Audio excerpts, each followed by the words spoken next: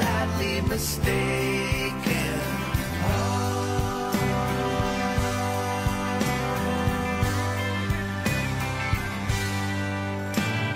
Liars and siders, place line of hand, lying and cheating and taking. Political puppets steal all they can, but they are sadly mistaken.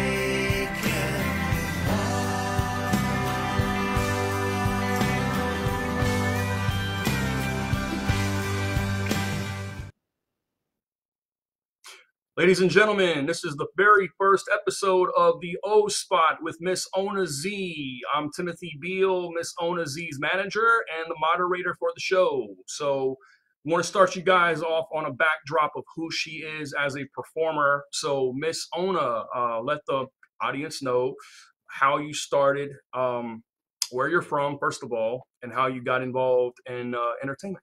Well, first of all, thank you for being here, and thank you, Tim. I love you very much. Thank you. We've worked very, very hard for a long time on this, so it's a pleasure to be here. I'm from Los Angeles. I'm a native, second generation, if you can believe it. And I started in the business in 88 or 89. And those were the silver years. The gold years were already gone. And it was fantastic. I mean, there was a small group of people, an entourage of people, and we all knew each other, and we had a great time together. We shot in San Francisco because it was illegal to shoot in Los Angeles, as Tim knows. And, you know, I had been a legitimate actress and a model and all that, and I always wanted to experience this. And I had married a man who wanted to be in the adult business. And the only way for him to get in was through a woman. That's the way, you know, men get into the business, is through their girlfriend or their wife. So I went to meet the manager, the top manager in the business, Jim Self. And he looked at me and he said, I don't know, you know, you might be too old. I was like 30 something. And I said, okay, fine. Never mind. I'll figure it out. And just at that moment, a producer walked in, English producer, and he said, oh my God, you're perfect to play Joanna Collins and in Dallas. And I said, okay. I said, see, Jim, somebody loves me. And that started me off. And we went to San Francisco and shot for about 6 days. I had never made that much money. And I loved it. I absolutely loved it for a lot of different reasons, which I'll get into later on in the show or other shows as they progress. And that started me off in my career. And I knew instantly that I could be the best at this. I could be really, really good. And I booked a lot. I booked every day. Sometimes I did 3 scenes a day, sometimes 6 scenes a day. And it didn't seem to bother me. I had a lot of sexual energy. And the money got bigger. And after just a few years, I realized that the big money was in production. So I set my sight on that. But in order to get there, I had to dance. All the girls went out and danced on the road. So I danced 30 weeks a year, 5 hours a day. I missed Christmas, birthday, this, that, and the other. But it was the only thing that was important to me was how to get to make my own company. And after several years, I did. It was very tough. Very tough. And I started with a line called, it was Ona Zee Productions, and I started with a bondage line called Learning the Ropes. And that, to this day, is the best bondage line ever made. And the business grew very quickly. And I ended up, you know, making a lot of money, making a lot of movies, and along the way, really loving it. I had that business for over 25 years, and I quit when people began cheating, lying. Newcomers would come in and just, you know, sell the tape for like $2. And I couldn't make any more money. So I got out. And in the meantime, I've been working with Tim on this podcast, and we're also writing a book. I'm writing a book about how to get out of the business, because so many women and men have killed themselves instead of trying to get out of the business. I had a plan. I'm pretty sharp. And I had a plan. I said, okay, I'm going to do this, this, and this. I've been in the business 30 years. I'm going to build my business. I'm going to make this amount of money. I'm going to have an annuity. And I do. And I'm going to invest in real estate, which I did and I have done. And I'm going to, write a book, do movies, do some other things that really interest me. And I'm just about there. So with Tim's help, I'm writing a book about how not to kill yourself. You can get out of the business if you want to, but you have to have a plan. And it's hard for most of the women that come in because they're young, they're on drugs, and they don't know what to do. So having said all that, I mean, there's a lot more I could say, and I will say, but I'd really like to hear from you if you're out there. If you have questions, if you have comments, if there's something you want to know, I want to talk to you. So I want to talk about like your very, very beginnings, because a lot of women that were scouted for the adult industry just got into the adult industry. And that was their first experience in front of the camera, or behind the camera for that matter. So you were a legitimate model for I'm probably going to pronounce this wrong, the Wilhelmina talent agency. Wilhelmina. So how did that process go? Like, how were you scouted for that company as a model? As a child, I was very beautiful. And I became a model very easily.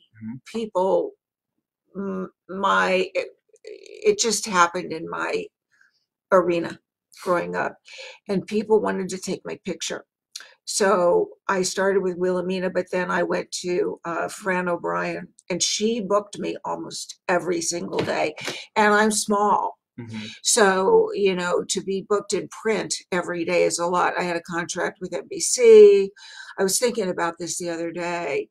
And JCPenney for shoes. I did a lot of tennis stuff. I was an advocate, tennis player, golf player, swimmer, whatever activity. That's what I like to do.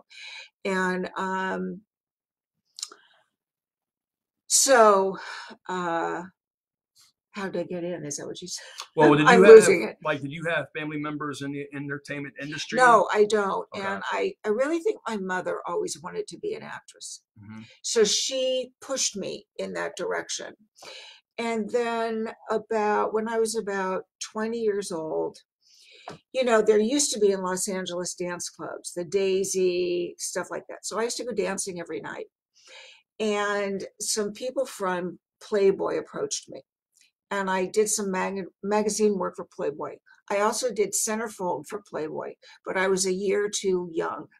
So they pulled it. But I had already established a great relationship with Playboy. And getting naked wasn't a big deal for me. My first naked scene or sex scene was with Tom Byron. And I was used to the camera. I mean, it didn't scare me. I knew what to do, and I've been doing it since I've been 10 or 11 years old, modeling.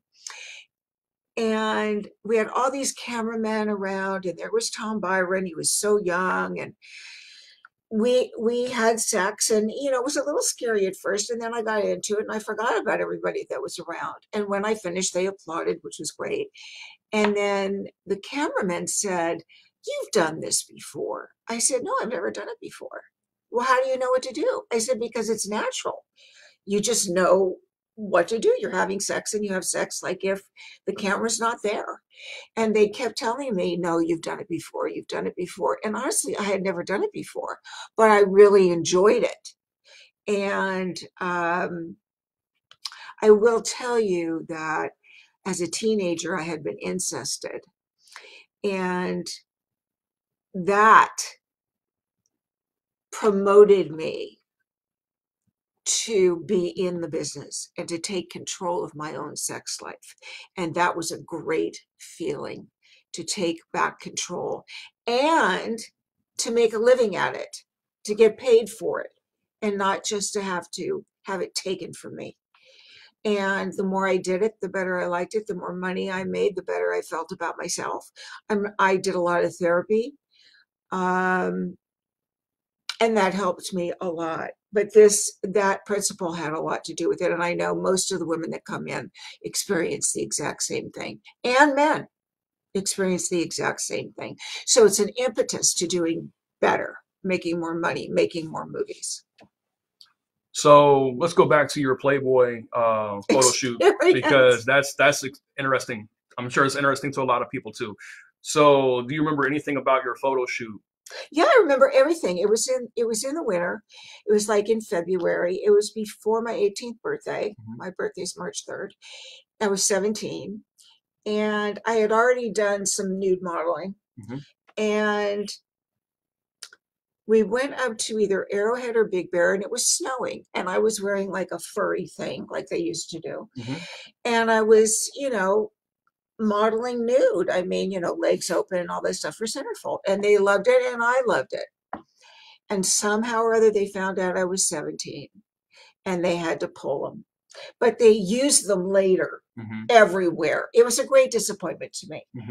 Although many years later, I did Centerfold, Penthouse, Hustler, all of those magazines. And I had an opportunity at that time to travel to Africa, Australia for Hustler, and stay at Guccioni's house in New York. So in a way, I really didn't lose that much. When I started making movies, Penthouse, Playboy was the first company who bought them. They bought everything because we had a great relationship. So I'm very grateful for that. But they're still around. I mean, they're still in Playboy somewhere. I just didn't get to be Centerfold, which was kind of a drag. But, they bought everything I made, which was really, really good. So you started working for the mainstream talent modeling agency when I was 12. And then the process of being recruited or scouted for Playboy, is that something that you pursued, or somebody took pictures of you and suggested that you could be in Playboy, or how did that process go? From the agency, one of the agencies, I was, first of all, I'm a really fiery, go get it, A-type person.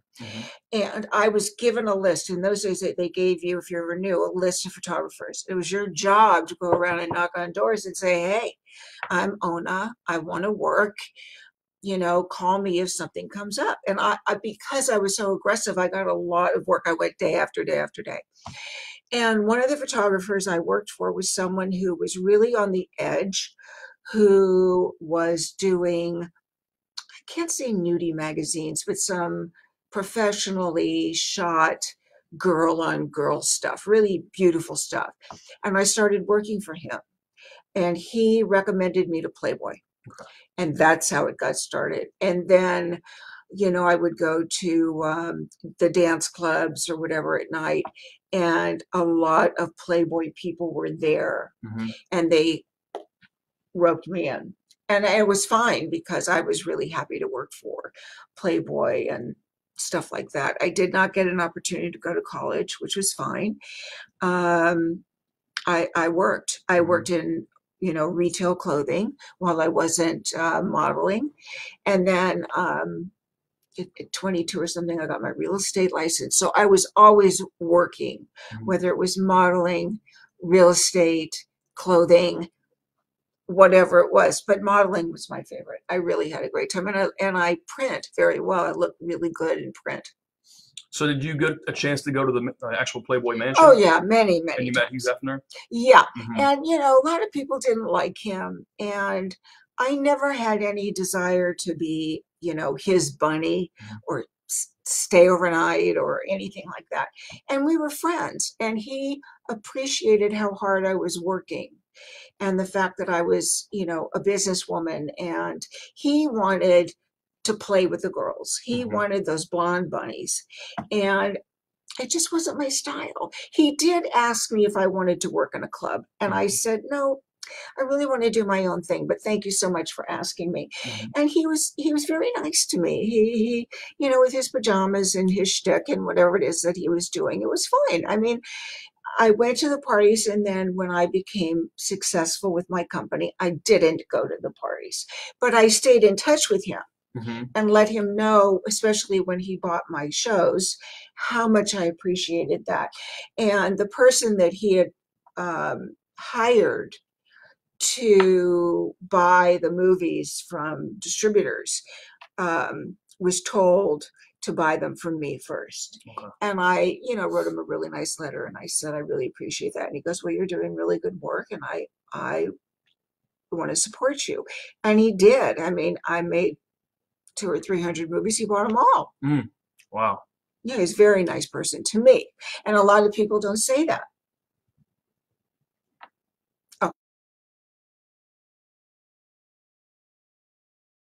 Tired of that same old breakfast, lunch, and dinner, same old tasting scrambled eggs, burger, that dinner steak, ribs, or pork chops?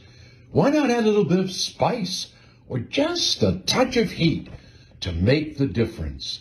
Change that scrambled egg with a little bit of Johnny Fabulous's John Cena Sr.'s $1 Million Jalapeno Hot Sauce. Great on burgers, steaks, chops, and those barbecued ribs.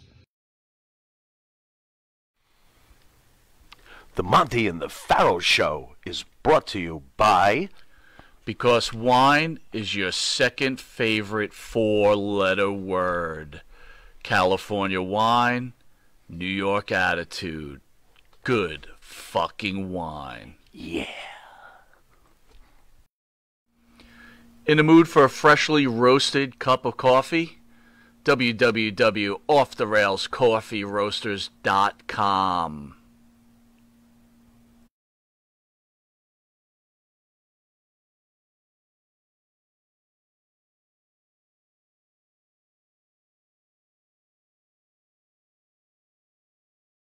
Mansion, producing her first few films for Playboy, being part of the magazine later on, but actually got edited out because of she was 17 years old when she did the photo shoot, which is interesting. What I found out is actually a lot of Playboy centerfolds were actually underage prior to doing their shoots, and then later on their photos came out after they were overage. Right. So case in point, I don't know if you knew her or not, but one of the most tragic stories of Playboy is the Dorothy Stratton story. Oh my gosh. And I don't know if you know her or knew her or had any interaction with her at all.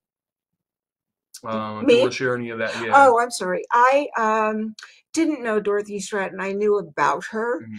And it is really a tragic story. Tim, the thing about Dorothy Stratton is that she's not alone,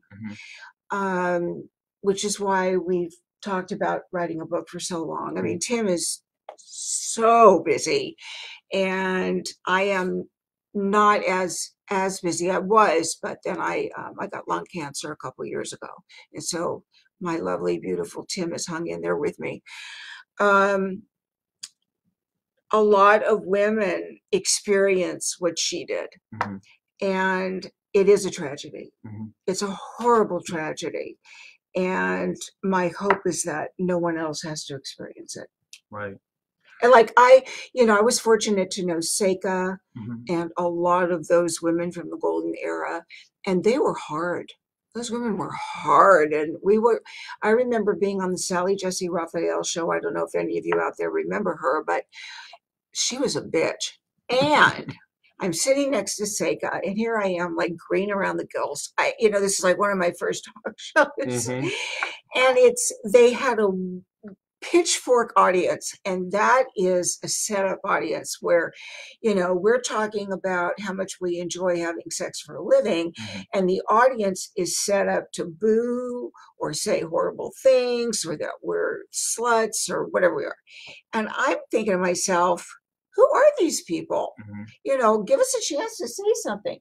And Seika is sitting next to me, and she's like, You know, don't say anything. And I'm Right. like, why not? I've got, you know, the big mouth. And so Sally Jesse is berating us. And finally I stood up and I said, what is this about? Mhm. I thought we were here to talk about, you know, a business that we're in, that we're enjoying. Right. And Sally was like, there's no way you can enjoy it. And what do you people think? And Iseka like pulled me down in my chair. And she said, I told you, Mm. don't say anything. Because all those shows in that during that time, I guess that was the early 90s, were set up to make us look really bad. Mhm. And one of my very, very good friends, who owns Doc Johnson, he said several things. One thing that just stuck with me forever is about being in the making, you know, your own company, is when the bell goes off, you better be there from the Mhm. beginning to the end. Well, not only was I there from the beginning, but I was there 24/7. And he was right. And I do have, you know, products with him. We'll be opening our own store, Mhm. with approval of my friend Mhm. Ron, and having our own thing. But yeah, I mean, you know, Dorothy Stratton was not, she was the first, Mhm. but she wasn't alone. Mhm. And it's still prevalent today. So from the time you're 17 years old, having did your modeling shoot for Playboy, those formative years after that, what was your life like? Were you still modeling with the top modeling agency, Wilhelmina agency, or what was your years from 17 on like? Well, as I said, I got my real estate license. I am always one to do a lot of things. I Mhm. was working in retail business. I did very well, but I was also modeling. I did, you know, they used to call it tea room modeling. So you'd go to, used to be Bullock's, Wilshire downtown. And I would, even though I was like 5'5.5" or whatever, I would do, you know, you wear the clothes that you can sell and you'd walk around, whatever. I still did a lot of regular modeling. And I was an artist. Mhm. So I went to like a night school at UCLA. Mhm. And I love to draw and paint and do stuff like that. So really big learning years for me. And I didn't get, like I said, I didn't get into adult until I was 33 or 34. So that's really important for the audience to know out there that at the time that Ona entered into the adult film industry, she was actually the oldest female promote performer at that time to enter into the business. Everybody else was like really 20. young, 20, 19, 18. So what was that process? So you're doing feature dancing. Do you just say to yourself one day, I can do this? Like you were a fan of adult films and you wanted to break into that industry, or how was that process? My ex-husband, Frank, when we got together, we would go down to San Diego for vacation, whatever, and he'd bring all these adult films and we'd watch them. The thing that got me was there were all these films on Canadian dancers. Mm-hmm. And I am a dancer Mm-hmm. from the time I was a kid. I love to dance. And that got me. Mhm. That is what did it. That was the key. And we'd watch these dancers, and I said, that's what I want to do. He said, well, you got to make films and go dance. And I said, well, I'll do whatever I have to do. Mm-hmm. And that is the part that I absolutely loved, and so sorry that it's over, because for me, being a dancer, it was wonderful. Mhm. And in order to build my company, I had to go out and get my name known. So I had to go all around the country several times. Mhm. And you know, there was another girl, I think Ashlyn Gear was older than she said she was. I don't know where she is now. I think she's in Las Vegas. She didn't like me very much. I didn't have anything here or there about her, but I think she felt competitive with me. So yes, I was probably one of the oldest people ever to get into adult, but that was good because I kind of made my bones in other places and I knew how to handle it. I wasn't terrified. The business can be terrifying because of the producers, you know, because of the business, if you know what I mean. And because I was older, I knew how to handle it, and I learned how to handle it. And then what they did to me, I turned around and did to them. And that was frightening. So how did you find out that where to contact the producers? Like, was there a publication you could go to at that time to look up adult films that were in production or casting, or how was the Well, casting? they were the Americas, which there were like 7 of them. And I did ask.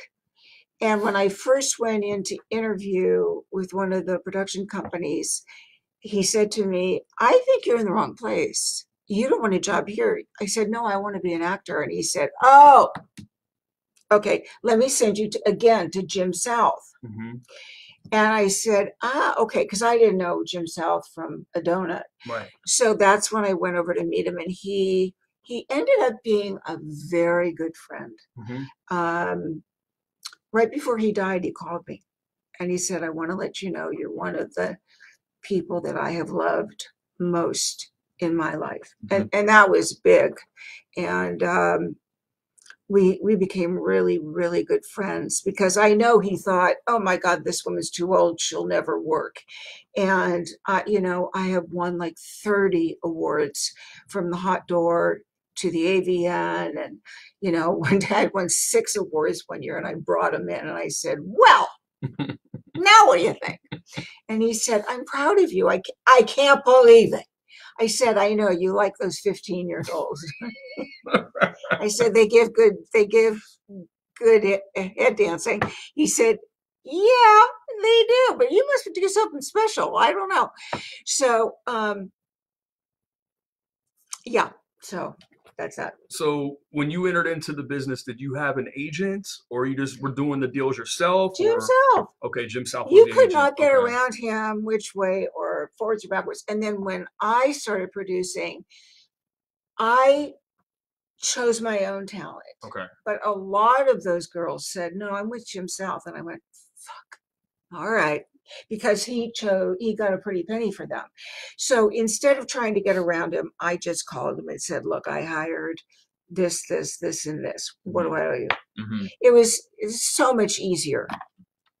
So when you started, were there any rules they applied to you? Like you were going to just do these type of scenes, or were you just entering into the business with the open mind that you were going to be available for all types of scenes? Yes, I made myself available. And obviously I wasn't going to be a milkmaid of 13, but I knew what I wanted to produce. I wanted to produce real films, and I did a set of film noir that were just gorgeous and like 10 times more expensive than anything that was out. And they sold really well internationally. And I was chosen to do films for acting and for sex, but definitely for acting. And I remember one time John Leslie put me in this film that won all kinds of awards. And he said, I was friends with this makeup artist. And he said, well, we'll just do a little makeup. And John heard it and he blew through the door and he said, not one stitch of makeup on her. And I said, John, please? He said, no, this is a really serious role. It was the film that Humphrey Bogart did. Oh, you would know it. I just saw it. They were on a desert island with, you would know it anyway. And the girl has to sing. And so I had to do all of that and no makeup. And he did this to me twice. And I won for it. But I said to him when I was winning, was it really worth it? Right. Really? No. I really like makeup. It wasn't worth it. But the producers, these guys, John Leslie and the other guys, they really, really admired me and respected me. It took a while because it was the old boys club. and they didn't really want to let anybody in. But I'll tell you what, Tim, we'd go to the CES show, I'd have my booth, and every single one of them, a lot of them would come over and just, you know, shake my hand and give me $100 grand. Have a great show. Have a great show. And I'd be like, well, I think it would be better now. Thank you so much. Right, absolutely. Yeah. Totally get that one. But let's talk about actually the way that films in the adult industry used to be produced. So a lot of people don't realize is that back in Ona's era or genre of films that she was doing, the adult films were actually produced on 35 millimeter film. Oh, yeah. And a lot of those were on the back of Disney films. So Disney would throw out their films and we would go get them and would film on the back of them. So every once in a while you see Mickey Mouse in the middle of something. You'd be like, Mickey? But eventually we stopped that. They stopped throwing them out in a certain place. Yeah, they were 35 millimeter films. And some of them were $100,000 films. Right. My films were 25,000 to 45,000, and they were real films. I mean, they were, you know, women who could act, men who could try and act, solid sex scenes, solid stories that would hold up, that would win awards, you know, that kind of stuff. So, I think people really appreciated that. I mean, to this day, I have hundreds of fans who write to me and say, you did this scene with so-and-so. And you know what, Jesus, I can't fucking remember who it was. Right. I did thousands of scenes. I'd like to remember. I can't. And I just try and steer them in a direction. But over the years, you know, we went to beta. I can't even believe it. And then video.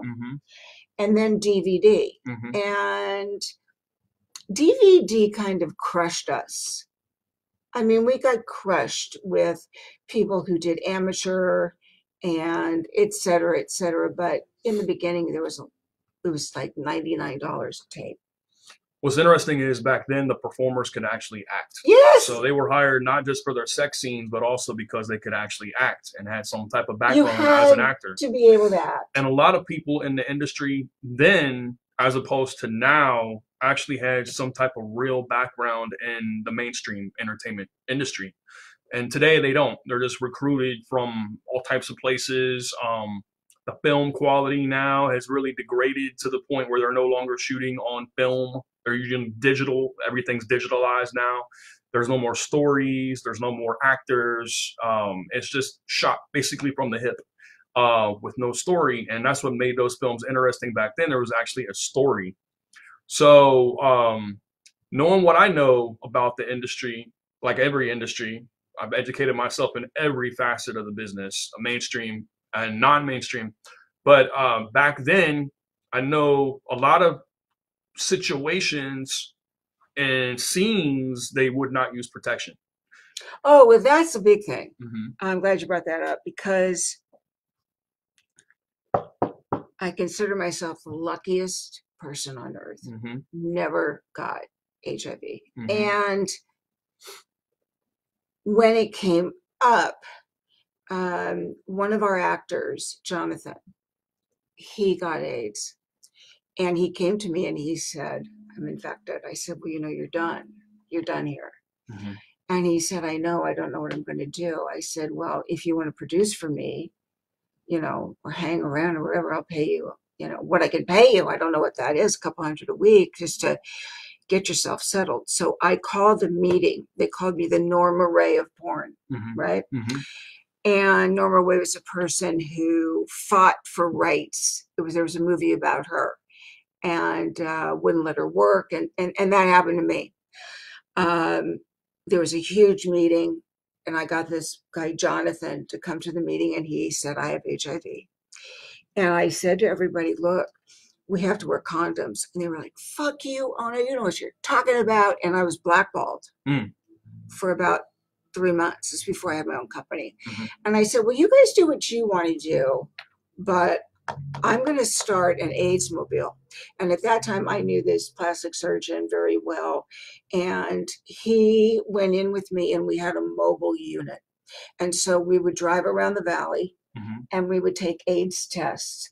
And it grew from there. So to the point where you had to have a clean AIDS test before you shot a movie. I don't remember, like now I know I'm having hip surgery next week, but I have to take a test on Saturday. The surgery's on Monday, so it's 48 hours. So then I think it was like before every movie, but I wrote up, I had my lawyer write up a disclaimer. If you do not choose to wear condoms, that's on you. You cannot come back to me and sue me. Right. If you choose to wear condoms, that's great. And you just sign this line and say, I choose to wear condoms. Anything happens, it breaks or whatever, it's on me, on the person. And I had a big bowl of condoms and whatever. And I said, and there used to be for lesbian scenes, the face shields and whatever. And finally, they got it. And Sharon Mitchell, who is a horrible person, decided she was going to take over the AIDS wagon. Wow. And she pushed me out. And you know what? It was okay as long as people were getting the test. And I remember trying to talk to her at one point. She was screaming at me, you know, she's a major drug addict. You have nothing to do with this, you know, go away, whatever. And I was like, okay, Sharon, as long as you're doing the right thing. But that was a big, big push. I mean, that was horrible. And I used, We'll be right back. yeah, but I'm just telling you, I'll repeat it. I used to go for Hey folks, this is Wolfie D here, and if you are looking to buy or sell a home in Tennessee or Southern Kentucky, you're going to want to call my buddy, the rock star realtor, Benji Bowie. And you say, Wolfie, how do I get in touch with this rock star? Well, you can call him directly at 615-390-8216. You can go to his website, bowiehomes.com. That's B-U-I-E homes.com. Or you can email him at benbuie34@gmail.com. benbuie34@gmail.com. When you need a home, you need the Rockstar Realtor. Tell him Wolfie sent you. Benji is a member of Exit Realty's Garden Gate team in Gallatin, Tennessee. That's right, folks. Canine Corral for all your dog daycare and overnight care. Call 631-549-1544. That's 631-549-1544. You want to star in your own success? Call QuickCast. www.quickcast.com. 866-7-CAST-NOW. That's 866-7-CAST-NOW. QuickCast. Star in your own success.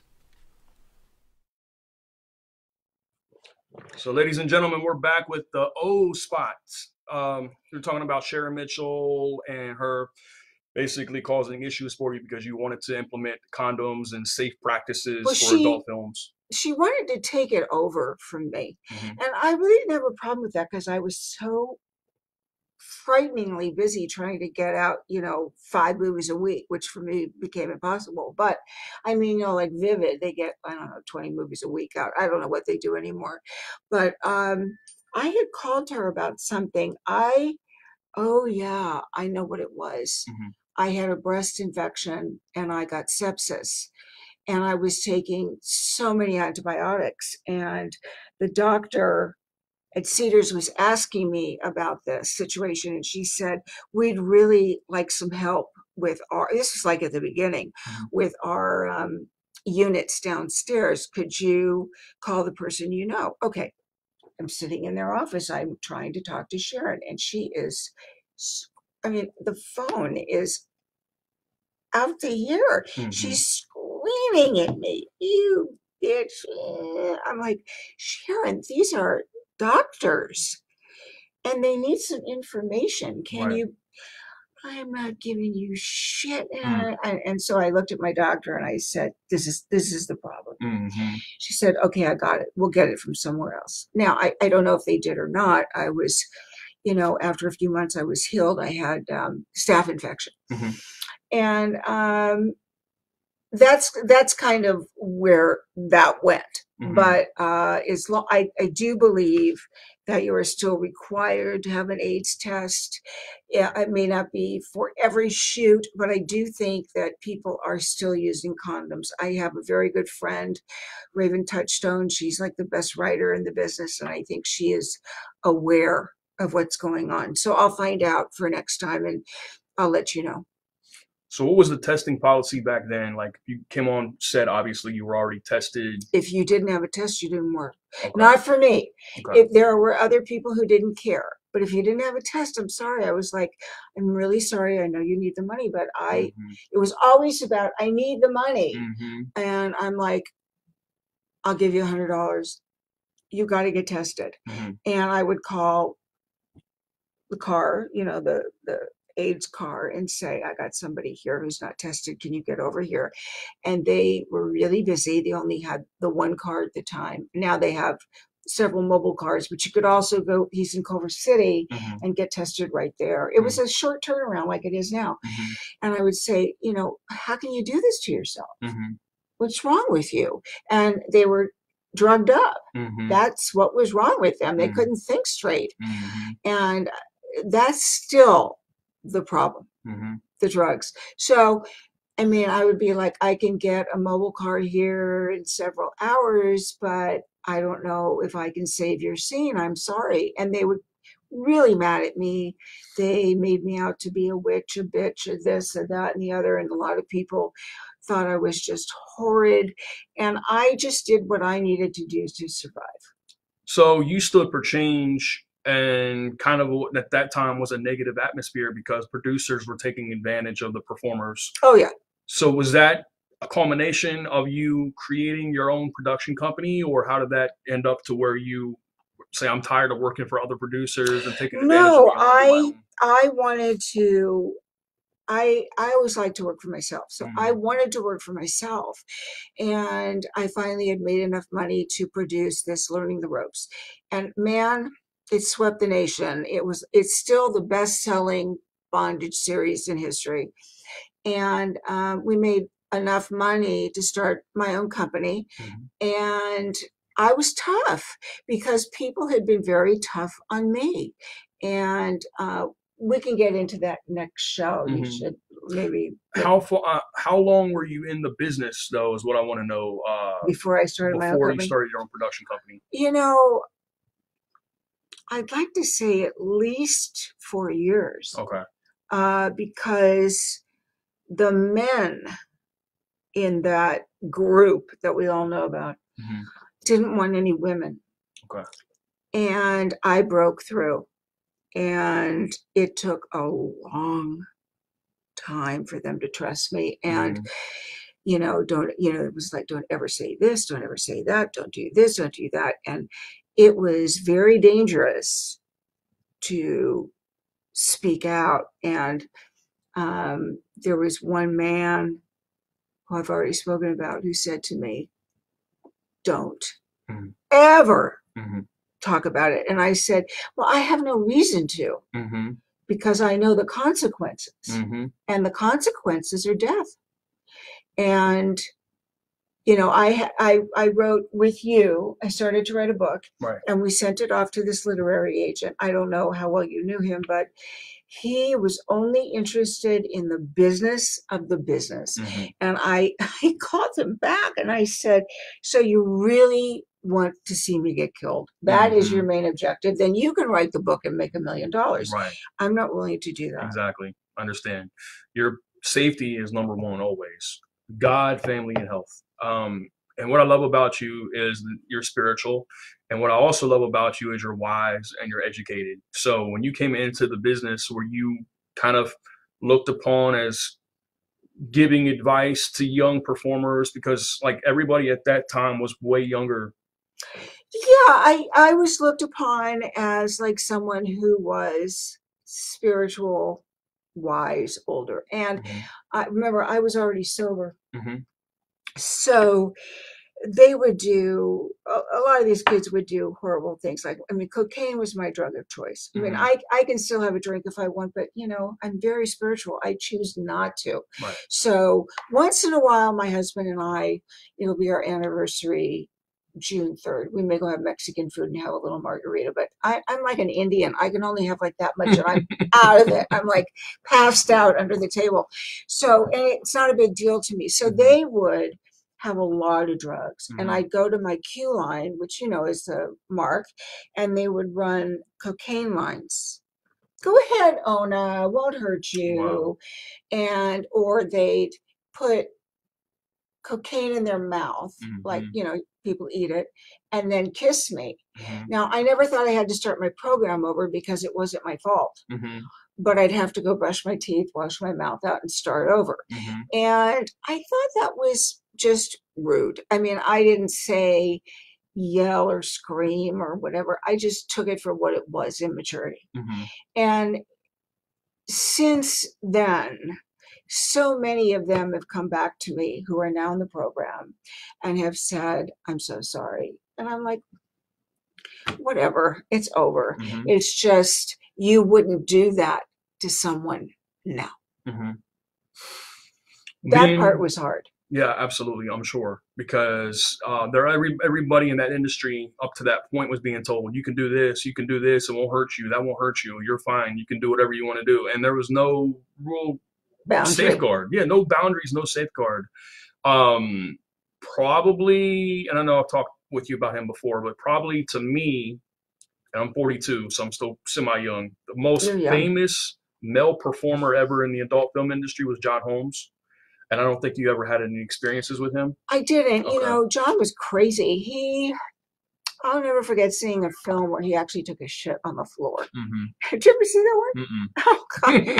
I mean, they were like high on you know, acid or something, and he's in a circle, he's in San Francisco. And you know, I just thought that, you know, what else could you have done, John? Right. And he was a freak like Ron Jeremy.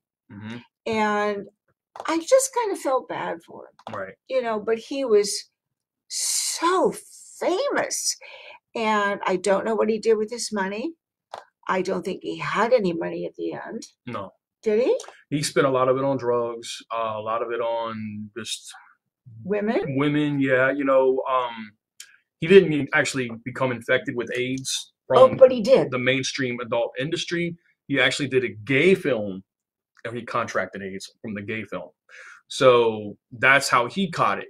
It was from the adult industry, but I'm saying it wasn't from the mainstream films in the adult industry. It was the subgenre of gay films that actually contracted AIDS through doing a male scene with another male performer. Mhm. That's how he contracted AIDS.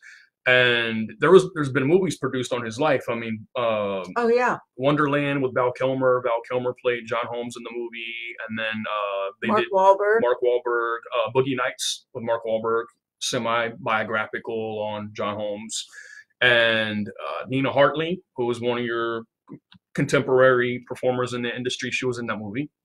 But it's an interesting tale. It's a precautionary tale of, you know, be careful what you ask for. You might just get it. Type Right. thing. You know, That's right. yeah. And you know, Nina, for some reason, does not like me. I don't know why. Mhm. She is getting older. She's probably in her 60s. And she had to ask her fans for money to have a tumor removed. And the woman should not be working at this point. Mm-hmm. I don't know what she's doing, but she left her husband again and is in another three-way. I don't know, she's a very strange person, but So the era you specifically were in, the silver era of adult films, do you feel that producers were fair in their compensation to the performers, or do you feel that the producers really exploited the performers? I think, Tim, it really depended on who it was. Like Anthony Spinelli was one of my best friends. When I got in the business, my last name was Zimmerman. and my first husband, and he said to me, "Oh my God, I already love you, but you know, you can't change your name." I said, "Watch me." He said, "Okay, we're going to film this week. So you come up with something. And if I like it, we're on." So I came up with Z. And he said, "Perfect." And I think I shot every film he ever made from that point on with him. And he catered to me. He did everything for me, he, his son, and his wife. And they were just typical porno family, but they were wonderful. Now, someone like, what was his name? Someone else, horrible. You could be in the middle of a scene. You're already making $500 or whatever. I'll think of his name. And he would stop and whisper in your ear, "If you'll do an anal right now, I'll give you $50 more." And I'm like, are you out of your mind? Wow. And this happened. And then Ron Jeremy used to shoot a few films. So I said, "All right, I'll shoot with you one time." So I went to Palm Springs or Vegas, and we drove out in the middle of the desert. When I tell you nothing was there, not even a bottle of water, he paid us $200 to have sex in the sand. No bathroom, no water. Wow. Nothing. I said, "Ron, this is the last time I'm ever going to see you." I mean, this is, he's getting his comeuppance. This is what he deserves. I mean, those kind of people. And this other guy, his name was John something. He has, I think, mouth cancer. Okay. I mean, these guys who thought they were so hot, so wonderful, and whatever, now are suffering. Right. Did you see, was there a trend ever in the business with certain female talent that would go on self-destruction paths of life? Like, I know they would like contribute in drugging, partying on set, but as far as like, did you see, I guess my question is, was there many girls in the industry that would commit suicide or overdose from drugs or that type of thing? That's what our book's about. Right. And the first one, when I first got in, this woman, darling Megan, she shot herself with a shotgun. She was high. And somehow I'm thinking she comes from a religious family. I don't really remember, but she was very high. And from that point on, more and more women. Anna Mall was so high, she got in a car accident in Vegas and was, disappeared. I mean, more and more and more women kill themselves now. I remember Savannah had a car accident and disfigured her face. And then I remember hearing the story that she committed suicide. And then I think Cal Jammer was a male performer in the industry. Shot himself. Because Jill Kelly left him.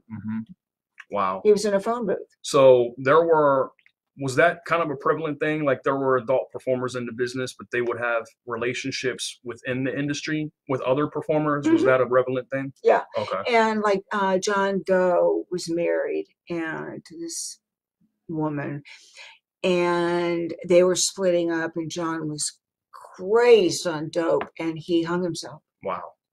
So, I mean, it can go in all ways, but more and more. And I have this little fellow who's a fan of mine from Pittsburgh or Pennsylvania, and he clues me in because I don't follow it anymore. And he tells me, "Oh my God, Ona, John Doe just died, or this woman just shot herself, or this girl OD'd," and I mean, it's constant. It's like every 7 to 10 days.